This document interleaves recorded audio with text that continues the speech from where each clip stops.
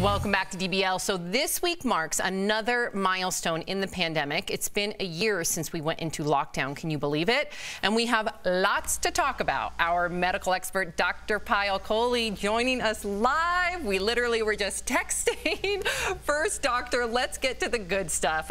Just this morning, the CDC shared updated guidelines for fully vaccinated people, and now they can visit with other fully vaccinated people indoors without masks or physical distancing.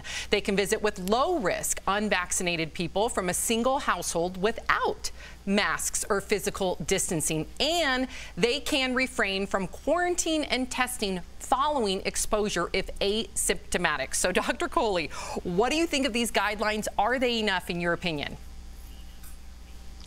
So I would say, number one, I absolutely agree with, and the science supports. So if both parties are fully vaccinated at least 2 weeks out from the vaccine, that's a low-risk situation for gathering. You can get rid of those masks and physical distancing.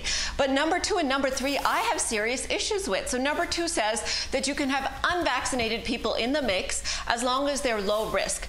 What does low risk mean? And how many people actually know the risk profile of somebody that they're gathering with? So Sam, if I was coming over to your house, I don't know what your husband's medical problems are. I don't know what your kids' medical problems are. It's going to be really hard for me, even as a physician, much less as a layperson, to gauge what somebody else's risk is. So I think that's not a good idea and very risky to do when we're so close to all of us getting vaccinated. And number three says refrain from testing or from quarantining even if you've been exposed.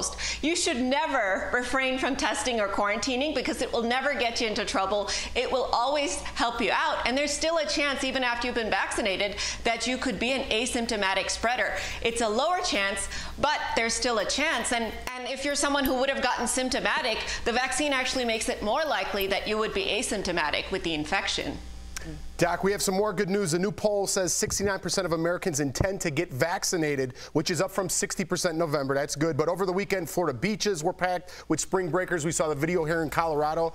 With attitudes like these and pictures like these, Doc, will the pandemic actually end ever, or will it continue if people keep doing this? It's going to continue. I mean, out of 800 people, the likelihood that somebody there was infected and didn't know it, especially with these aggressive variants, is quite high. And I think all these people are doing is delaying the tail of the pandemic when we're only 2 months away from the vaccine. So I found this weekend's events irresponsible and, almost criminal, because someone might die as a result of these events. Wow.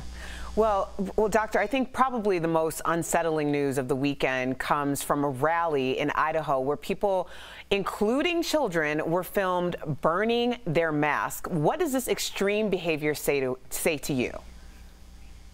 Erica, this was extremely disturbing to me, especially to teach our children something that is propaganda and scientifically incorrect. Our kids aren't going to get vaccines this year. It might be next year before they get vaccinated. So teaching them to burn their masks, which we know protects them and we know protects other people, it's dangerous, and I can't believe that this has happened. Yeah, I just really, to Dr. Kohli's point, I really hope that those individuals that did that, maybe one of them's watching right now. You do not want COVID to happen to one of your family members. You do not want to be staring at your phone all day long, waiting for a text message or a phone call from a nurse or a doctor letting you know if your loved one is still alive or survived a certain procedure because of COVID.